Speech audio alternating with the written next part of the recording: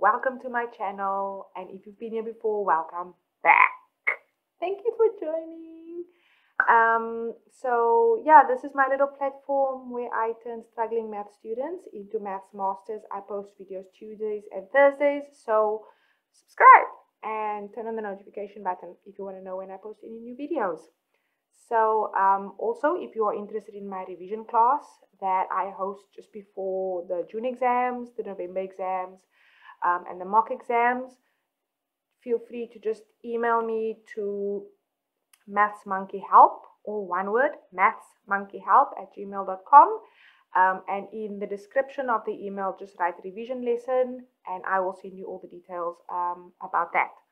Right, so in this video, we are going to be looking at hire purchase. So I'm going to explain to you what hire purchase actually is, and then all the possible calculations that goes with hire purchase.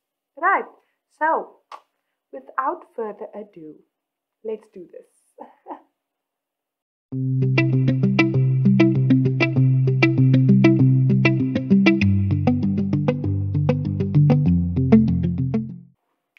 Okay, so in this video, I'm going to be showing you how to work with hire purchase. Okay, so this is the 5th finance lesson that I've uploaded on this channel, and yeah, we can get started. Essentially, before we start, I would like for you to understand what hire purchase actually is, and I'll read this definition to you quickly. It says hire purchase involves taking an item home and agreeing to pay it off.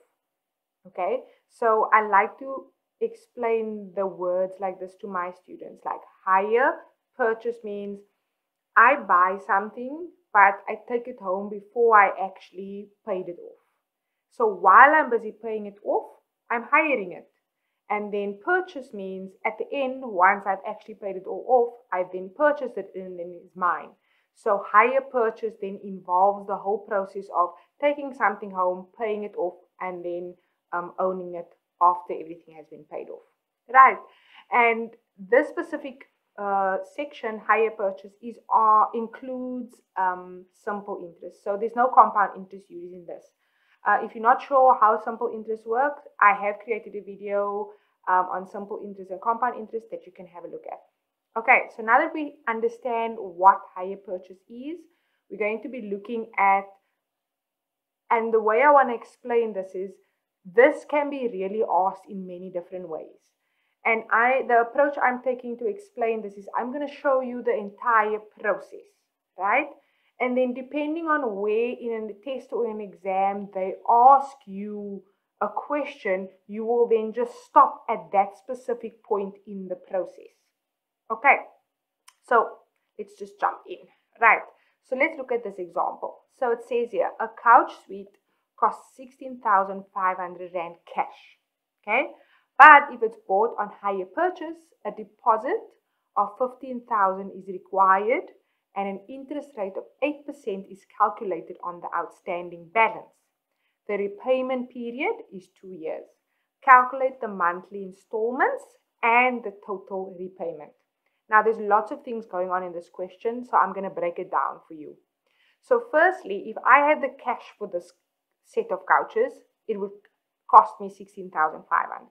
So if I gave the shop 16,500 in cash, they would have given me the couch. In most cases, we don't have this total amount of money, so we will opt with a hire purchase process, right? Now, in order for you to sort of secure the couch, you will need to put down some money as sort of your commitment to paying the rest off, right? And that would be considered your deposit. So in this example, 15% of the cash price you have to put down and give them before you leave and actually take the couch, right? So that would be considered your deposit. Then your interest rate. So whatever is left that you owe, right, is going to be charged interest. So you're going to have to pay that money plus extra, right? And that 8%, like I mentioned in the definition, is simple interest, right? So it's going to be the same every year. Is calculated on the outstanding balance. So in other words, how much you still owe after you've paid the deposit. Then the repayment period is 2 years. So this means that you're going to be paying off every single month for the next 2 years. So you're actually going to make 24 payments, right? So the question wants to know, calculate the monthly installment. So what should you pay this shop every single month for the next 2 years to make sure that you've paid the couches off? And then what is the total repayment? In other words, how much money in total has left your pocket for this specific couch? Okay, so this is sort of like, this question is really like a high level question because there's a lot of sub calculations that you have to take place. But sometimes they will break those subsections down into sort of smaller questions. But I'm going to show you the entire process. So where do we start? You will start it with the scenario in your head. So before you can even take the couch, you have to calculate how much cash must you put out, right? So you're going to calculate the deposit. So the deposit is then going to be 15% of the cash price, which in this case is 2,475. Okay. So this is how much cash you're putting down. Now we want to find out, okay, but how much do we then owe after that, right? So the balance owing after the deposit will obviously be the 16,500 minus your deposit. And this is actually 14,025 Rand is actually how much you owe at the point where you're leaving that day with the couch. Okay, so you owe this amount. However, this amount is going to be earning simple interest.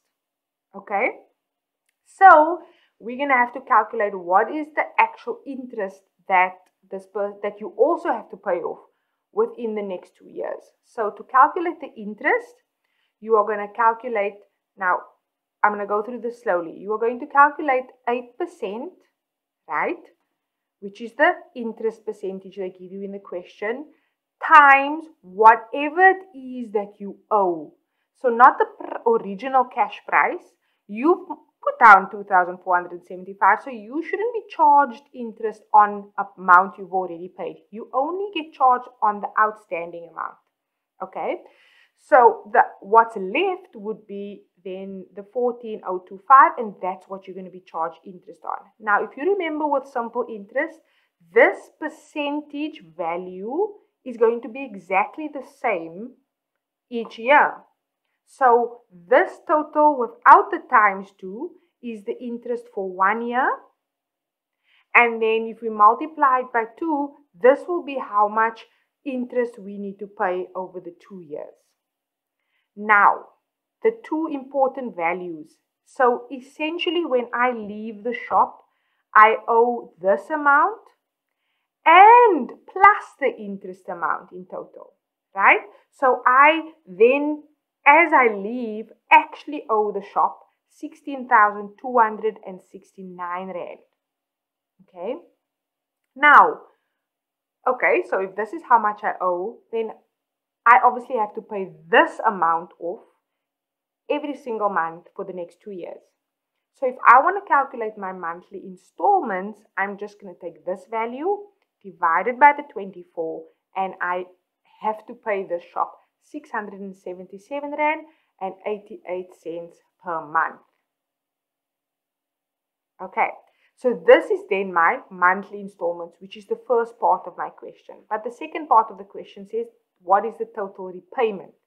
So in other words, what is all the money that has left your account and actually had to be paid for this couch?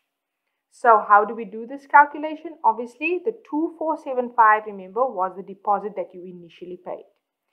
Then we said before you leave the shop, you owed the balance amount plus the interest. So it's the 16,269. So in total, after the 2 years, you pay the deposit and your installments will then mean that you actually paid 18,744 Rand for this specific couch. Okay, so see that the original value would have, if I had the cash, I pay 16,500, but I actually end up paying a lot more because I've had to pay this couch off. Okay, now guys, this is the entire hire purchase process. Okay, so you will be asked in an exam at any point in time. Let's say they ask, okay, what's the deposit? Then you would have stopped at step number 2. Or if they ask you calculate the interest, you would have stopped at step number 3. But if they ask you to calculate the total installments, you would have stopped here and not actually include the total repayment. So it's important for you to sort of understand the entire concept, so that no matter how they phrase the question, you can then just use the structure to answer it. Okay, so let's look at how they give you the information in a different way. So let's say they've already calculated the installment. What would a question like that look like? So let's look at this example. It says here, a painting costs 13,500 Rand cash, right? It is purchased on hire purchase with a required deposit of 1,300, right?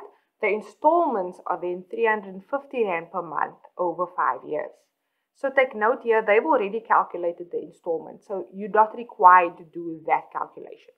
Okay, so let's see, what do they actually want us to know? What are the possible questions they can ask you? So firstly, the first one is they can ask you, calculate the balance after the deposit. Right? So how much do you owe once you've put the deposit down? So that's a simple calculation. It would be 13,500. You will subtract the 1,300, which was your deposit, and it would mean that when you leave, the actual amount that you owe for the couch without the interest is then the 12,200. Okay, simple. Next question is, will the interest be charged on the 13,500 or on the 12,200? Now remember, in the previous example I told you, you can't be charged interest on something you've already paid them, right? So you won't be charged interest on the entire amount. You're only going to be charged interest on the balance. So the answer here will be, you will be charged interest on the balance of 12,200. Okay, next one.